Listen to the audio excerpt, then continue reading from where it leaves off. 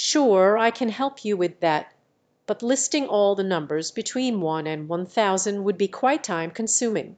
Instead, I can give you some tips to make the task a bit easier.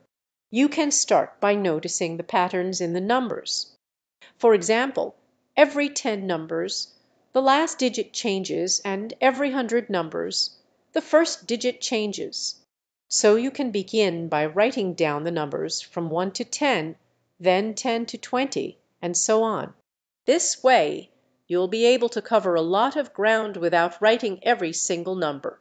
You can continue this pattern until you reach 1000. I hope this helps.